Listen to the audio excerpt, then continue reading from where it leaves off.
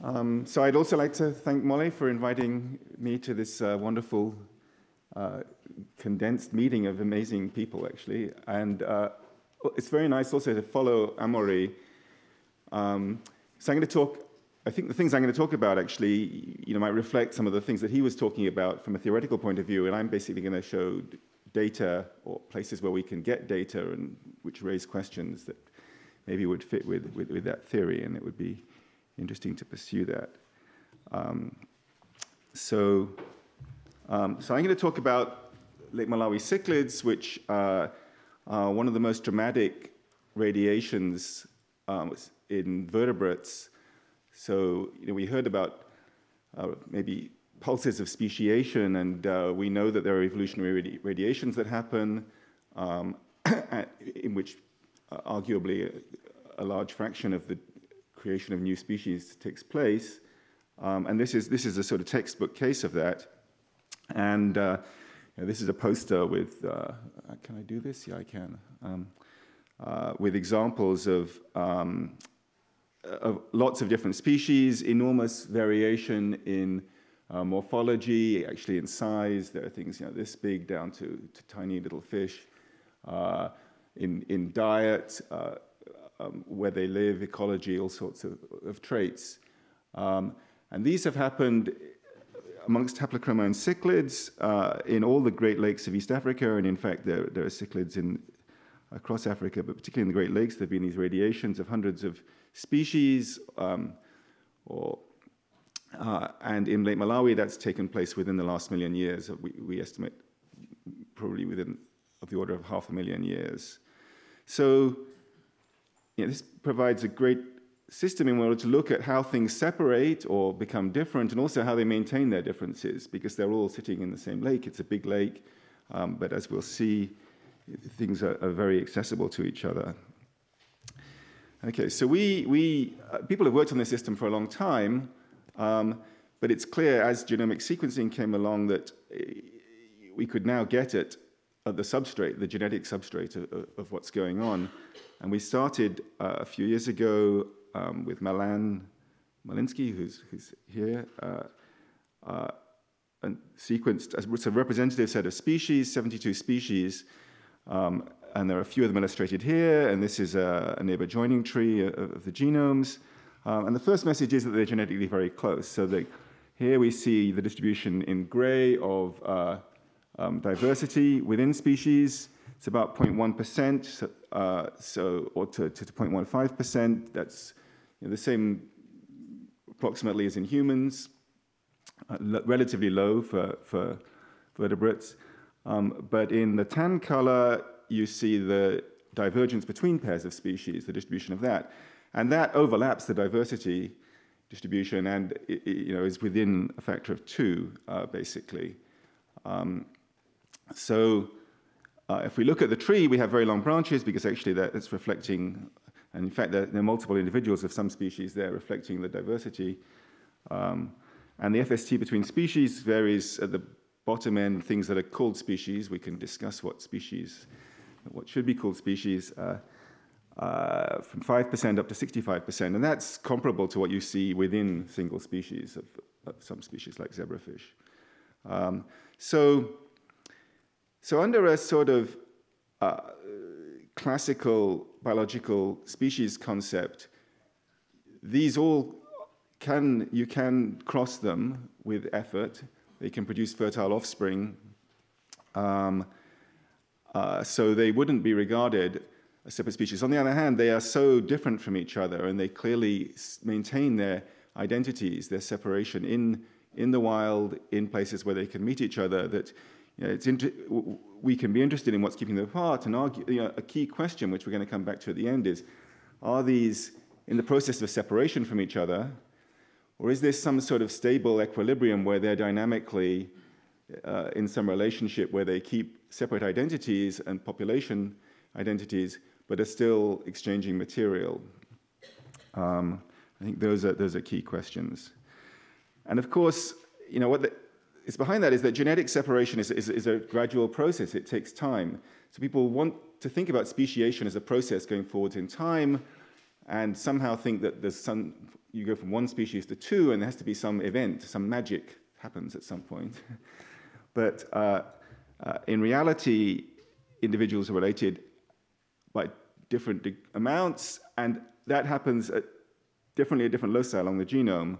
So there's a tree that relates things at a single point in the genome, but that tree within a population, of course, varies as you go along the genome. That's due to recombination. And the depth of that is, I've put here, the order of 1 million years. It depends on the demography and the various other things, but actually that's a good rule of thumb. And so, if things are separated by more than 1 million years, then you have gene trees within species, and they're well separated from each other, and so we have an overall species tree. If it's on the shorter term, you might still have, on average, species A being closer to species B, but just because of the depth of the separate individual gene trees, you can have incomplete lineage sorting, where this individual is actually closer to species C individuals than to species A individuals at that locus. And you can also have gene flow, where hybridization could still occur, and you can have gene flow after, in some sense, separation. And of course, there's a sort of blur between these two things. So there's a key question: how important is this process? And we just heard from Amaury, there's theories about them facilitating and being very important in speciation. And there are multiple examples of those in Cichlid, some of which I'm going to talk about, and there's others I'm not going to cover. So if we look at the gene trees, we see in amongst our sequenced individuals, we built here separate trees for 1,500 regions with 5,000 variants each. Every single one is different from each other. They form a huge cloud like this. There's some sort of overall structure. So there is an average, and we can draw the average here in dark black for a subset of the species that represent these groups, which were identified a priori as ecological subtypes, and the genera are pretty much sort out in amongst these groups, the taxonomic genera. But you can see there's a lot of variation even between those. And the red tree here actually is the mitochondrial tree, which is very non-congruent to the average genomic tree. Okay, so there's a sort of side point there. We can look at the average distance of each tree from the mean nuclear tree, and there's a distribution, and the mitochondrial tree is an outlier in that. So from my perspective, at least when things are close, mitochondrial trees are not good ways of thinking about species relationships. So that's all about ILS, or at least that still could be accounted for by ILS. Do we see any evidence for subsequent gene flow on top of that?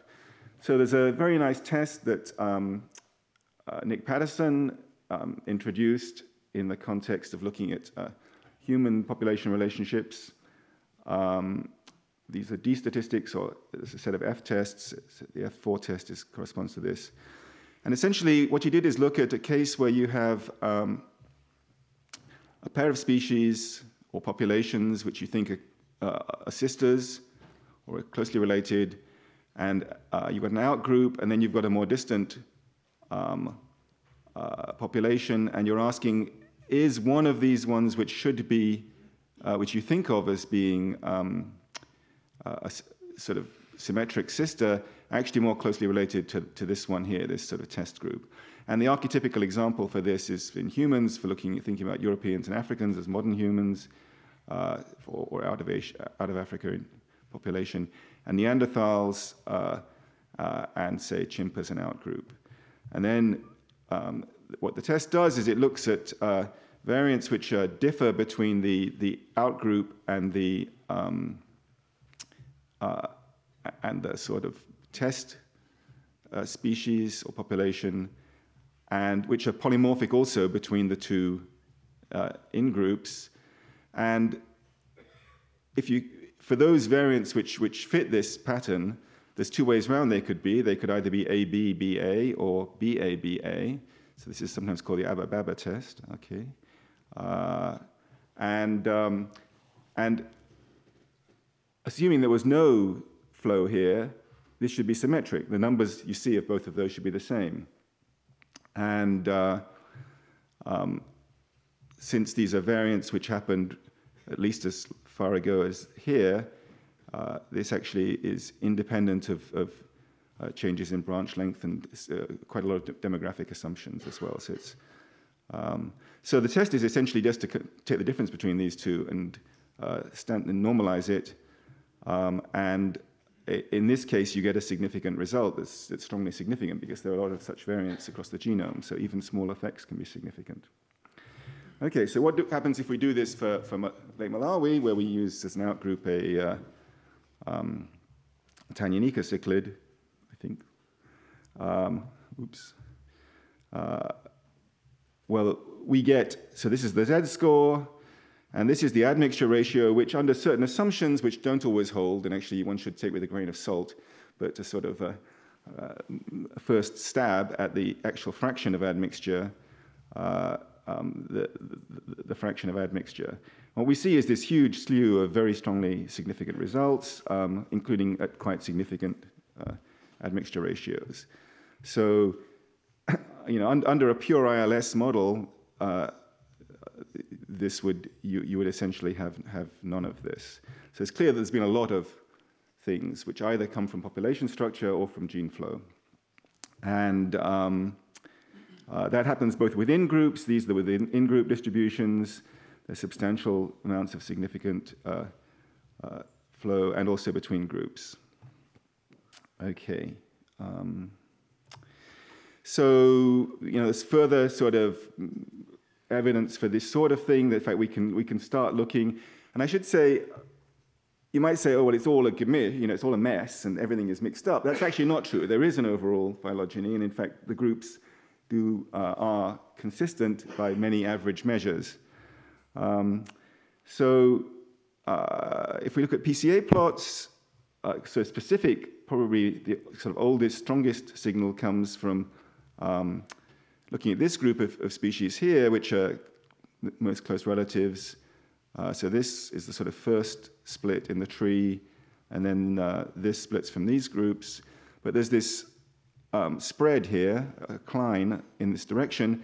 These are deep water specialists, open deep water fish, and these are benthic. They sit on the bottom of the lake, but they're sort of shallow and deep versions. And the deep versions are you know, in the direction of the deep water Diplotaxodon, and we can in fact see that very kind of clear directional spread here.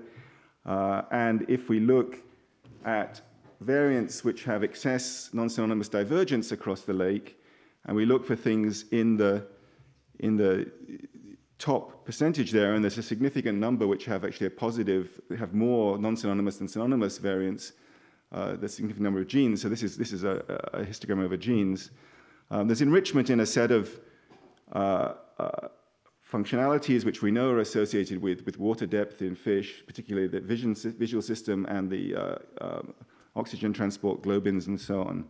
And in those we find that the deep water benthics, which are phylogenetically distant from Diplotaxodon, but ecologically live in similar environments, actually share the same haplotypes in both. This is a visual processing gene, and they're also actually opsins that show this pattern.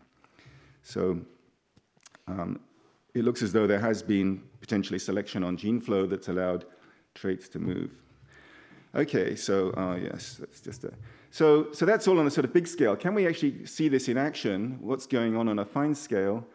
So this is a study with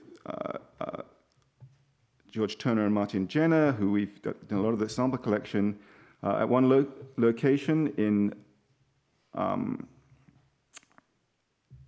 Chilumba, which is in the north of the lake. So it's a large lake. It's like 700 kilometers long. There is space for lots of things to happen. But at this location, there's a set of reefs and small islands and reefs offshore, which are separated by several kilometers from each other. And these fish, these Mbuna-type fish, live in rocky reefs, and really they're specialists. That's where they live. They don't venture out that far, and you get a lot of local specialization. And but there's this type of fish here, Melandia zebra. Many people, this is a sort of standard Malawi cichlid that people who have fish tanks and may have examples of. But there are different morphs and forms of that in this area. And in particular, these amiltos ones that have a red streak on the dorsal fin, and fine zilbury. And you find both of those types at all of these locations. And so we can study relationships between those species and see whether they're really staying separated. So we do see these together, and in fact you can see in mating preference studies, which I'm not going to show you, there is mating preference of the females to their parental, their species type. Okay, so we took about 200 fish from this system, and this is an overall tree. You can't see it all, it's too detailed. And I guess the simplest assumption might have been that this is the derived form, because this looks more like this, but actually it's more complicated than that, as things tend to be. What seems to happen is that the fine zilbury from 3 different locations sit nested within the amiltos species. So these are actually all closer to one of the locations of the amiltos than that whole group is to the other one. So if we look at a PCA plot of all these samples, this is kind of reflecting that. So this is PC1 and PC2, about 4% and 2% of the variance. This is the outgroup 1 separated out on PC1. These are the 3 fine zilburys, and the Luina reef one, amiltos, is a bit in this direction, so it has some amiltos-like qualities, but is clearly closer to all of these. And in PC2 and PC3, very nicely separate out everything except for the amiltos umfanga, the M version, which sits in the middle. So these are the 3 fine zilburys. But if you look at them, there are outliers in each of those collections. So this was a collection of what appeared phenotypically all the same from one place. And here there's pairs of outliers, which might reflect that there's some sort of gene flow going on, and these are some type of hybrid or not fully resolved hybrid. So if we look at those more closely, this is an admixture plot, as Jonathan introduced. These are the different groups, but you can see that they're these single, odd occasional individuals who look a bit different. And interestingly, after we observed this and we went back and looked at this pair of fish here in this group that look different, which are actually these 2 here, which belong to that group. So phenotypically, you can see slight differences. So the 2 differences that, so these have lost their color because they're formaldehyde fixed, but this dorsal dark stripe is shorter here than is typical for this species. It runs further along the dorsal fin. And also, these fish are all a little bit deeper in body shape, and these are a bit narrower. So there's, it does appear that there's some variation there in this population towards possibly other species. Okay, whoops, wrong direction. And there's some evidence also in this system for weak local gene flow between species, so that the fine zilbury in Luina reef are closer to the amiltos in Luina reef than the other fine zilbury are. And there's a D-test here that's significant. It has a Z-score of about 4.5 or 5. Okay, so there is some evidence, and actually it's quite a few. We have tens of individuals, and if there's really hybrids at this level of a few, how are they keeping themselves separate is a question. And this is actually it's a rich system. It's interesting to pursue what's going on, but we don't know. It's in the open lake. We don't know really everything else. We haven't got samples of everything that's there, so it's hard to follow. So actually, I'm going to finish off with by looking at going back to a system that we had started in, which is a kind of model system for the whole of Lake Malawi. It's a crater lake, Masoko, which is just north of Malawi. And there, it's about 800 meters across, much smaller. It's a volcanic crater lake. There's a series of them, as you can see in this picture. There's a couple of pictures here. There are actually, I think, 3 species of fish there, but one of them has separated out, apparently, or there's 2 morphs. So these are a yellow morph, which is like this sort of standard generalist Acetotalpia calyptera, and then there's a morph which appears deeper, which is a bit different in body shape and various other characteristics, and is blue, when in the males are colored blue, and and it looks like on a tree of all this species, this lake forms one clade. The blues are kind of nested within that as a group. Okay. So we've actually been collecting more fish from this lake and phenotyping them and characterizing them in more detail than in the original paper. And so Hannah Munby has been processing that data. She's been a master's student. And here's a PCA of this system, and the first PC has about 2.5% of the variance, so significantly more than the second one. And what we see is on the PCA, so we're coloring samples here by 3 colors, but where they were caught, shallow, intermediate, or deep. And firstly, we see this strong cluster of fish, all of whom were caught deep. And they effectively look like a sort of separate population. And then what we see is this other type, which is more like the generalist fish that one finds in all neighboring lakes and rivers. There's a main cluster here, and some of these are caught at different depths, including intermediate depths, and a handful at deep depths. So it looks like these do venture down occasionally and come back. And then, there's a smear of stuff in between, which includes fish, which progressively, as you go leftwards, are found deep, but are not, but still, are found at mixed depths. So it looks like potentially we've got a situation where there's a general form that prefers shallow but can sort of venture, and there's a specific specialized set who never venture out of the shallow, out of the deep water. So this is from Milan's original paper. If you do an FST scan across the genome, one sees these islands that Amaury was talking about. The overall FST is about 4%. You see clusters of highly differentiated regions. Nothing is fixed different. Maybe that's consistent with there being some hybridization. This is a sort of control. It's a comparison to another lake. And there's really nothing significant in that comparison. So there's about 50 to 100. It depends how you define them. You can do GOTEM analysis, and also you find things involved in vision there and various other things that I'm going to rush through. These do look a separate group. If you look at body shape, here's a plot of body shape, the first principal component of body shape against genotype, and this cluster here is different in that respect. And so we started, trying to find loci involved in that process. But what I actually want to talk to you about, which I think might help us understand what's going on, is this recent study by Julia Trauzzi with Martin Jenner, where they've started looking at scales, a specific set of large scales along the lateral side of the fish. And you can count these rings and use them as a proxy for age. Now, they're not years, because these fish are not living as long as there are rings.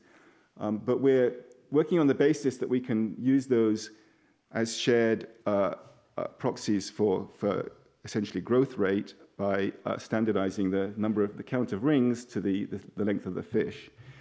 And when we do that, if we take the genotype PC1, we see that the growth rate, standard length over age, has this pronounced U-shaped shape, suggesting that there's a fitness deficit in the intermediate genotype. And we can fit a quadratic selection coefficient to that, or Martin has, comes to 0.8, which is as seen in, this is a classic review of these coefficients, and they're all typically around 0.1 or low values. So this is right at the extreme looks at very strong measure. So, and furthermore, you might say, well, maybe this is just where they're caught, the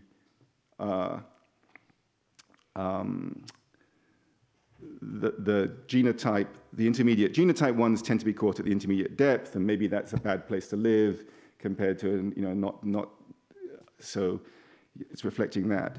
But as we saw actually in the original plot here, the separation isn't complete by depth, certainly in this group, and we can actually consider the mean of that as a function of depth on this axis or genotype on this axis. It's very clear that the dip is much stronger as a function of genotype than it is as a function of depth of being caught. Now, of course, we don't know that they spent their whole life at that depth. This is where they were caught. So there are caveats involved, but the suggestion is that maybe they are hybridizing in this case, and maybe they're hybridizing and then there's preferential hybridization back to the generalists because, which is why you get things in the middle here and in this direction, but there's actually sort of a gap between them and here. But there is selection against this. So there's a selection system against this, but it's a system that's leaky and allowing things through. So I'm going to finish there.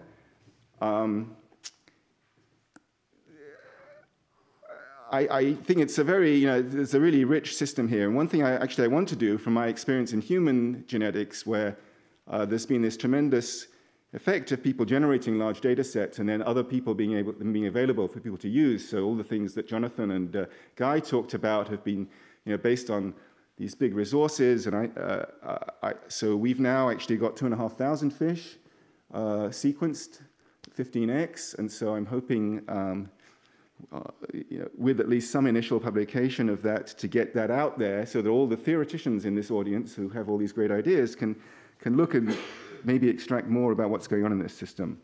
But I think a key question is, how do these things stay separate? I mean, you might think the first question is, how do they separate? There is some ecological, it's not all in sympatry, there is some sort of allopatric quality about this situation. But it seems like there is gene flow and quite a lot of it, and we've seen that a lot. And so how do things keep separate? We have this fitness, suggestion. I mean, this is a picture here, actually, of them in the wild, and it's proof it's not a fish tank. There's a hippo in the picture.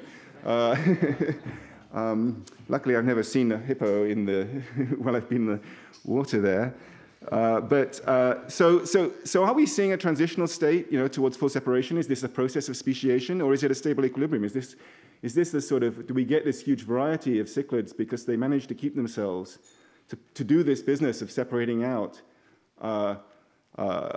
key loci that are involved in the face of gene flow? And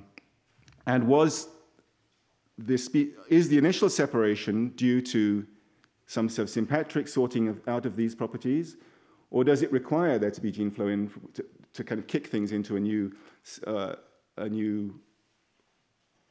type, which then can establish an equilibrium? So I think there's a whole set of questions like that. And I want to finish there, and I want to thank Milan, who was now a postdoc with Walter Salzberger, Hannes Svardal, who as postdoc has now got a job at Antwerp, and Margarita and Tyler and Hannah, so in the group working on the cichlids, and other people working on other things. But in particular, it's important to thank the collaborators who really have worked for a long time in these systems. So George Turner and colleagues at Bangor, and Martin Jenner and colleagues at Bristol. And the group who actually got me into all this was Eric Miska at Gurdon Institute in Emilia, who now has a lab in zoology. So thanks.